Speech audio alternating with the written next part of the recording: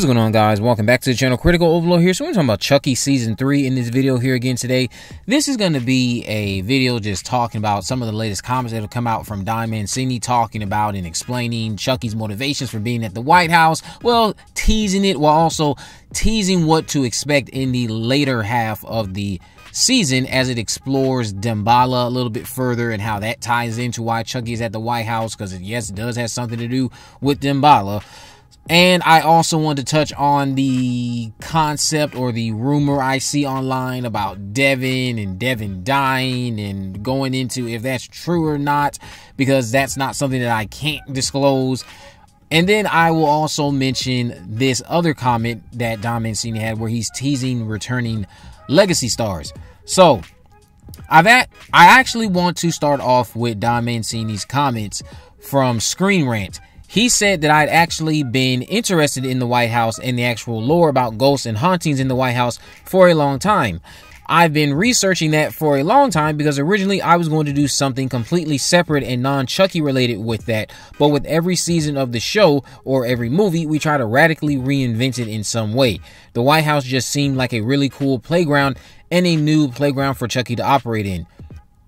Because first, the restrictions that you might assume he might have, but at the same time, the unique opportunities that being in the seat of power could present a maniacal entity like Chucky. Viewers themselves will gradually learn there's more going on here than just Chucky in the White House, and that really starts to pay off in episode 5 and continues on through the back half of the season. And then linking that with our own lore about Damballa and the opportunity to expand that in tandem with the ghosts and spirits. It just seemed like it was time to do it, and it really allows for us to have some very interesting new stuff in the show. Tonally, we get into some degrees of surrealism in the back half of the season that is rather new to us. So, some of you actually saw episode 3 during New York Comic-Con, and a couple of you actually messaged me. Some of you even tweeted me about seeing what I mean when I say the season became too much for me to suspend my disbelief.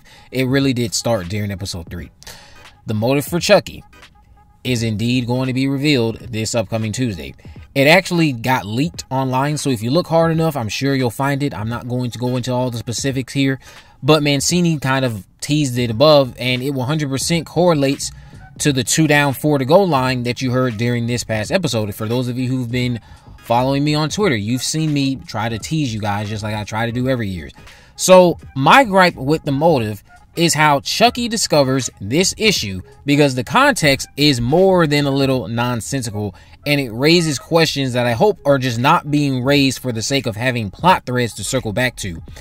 Then, despite how much of a callback the motive might be to earlier entries or whatever, it's the most unserious effort to date, purely based on the execution thus far. The way it's introduced, very wacky and very unserious and very just like, huh? It just raises questions that I'm trying to still contemplate and understand this. Now you're telling me this motive underneath it all? Like, one at a time. I'm still trying to comprehend what the hell this is. Then, again, despite how much of a callback it is, it's just so unserious.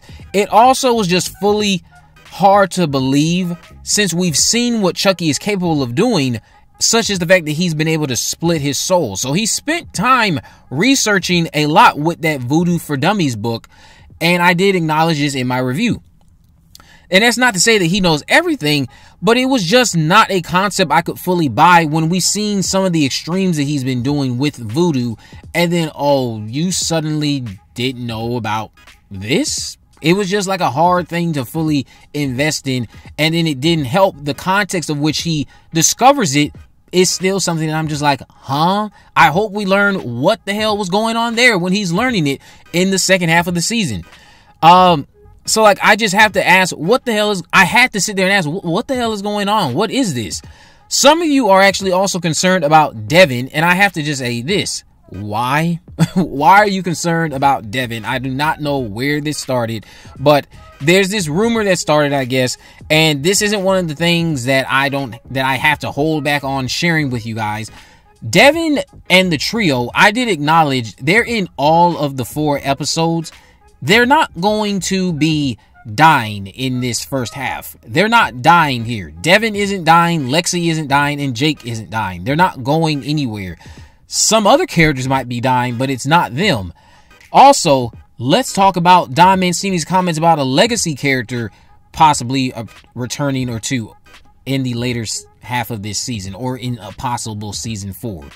He said also, again, when speaking with Screen Rant, well, I can't say too much because I don't want to spoil things, but if maybe back half of season 3, maybe if we get to do season 4, but absolutely there are others that I would like to bring in. I love Perry Reeves. I would love to bring De Silva, and we've talked a little bit about that, so maybe you'll see that at some point. I think Perry Reeves actually put out a video at one point, either during season 1, after season 1, or after season 2, or during season 2 at some point, expressing interest in returning, and I think Mancini here is confirming that they've talked about it. So will De Silva appear in the later half of season 3, or will she appear in the first half of season 3? You'll find out.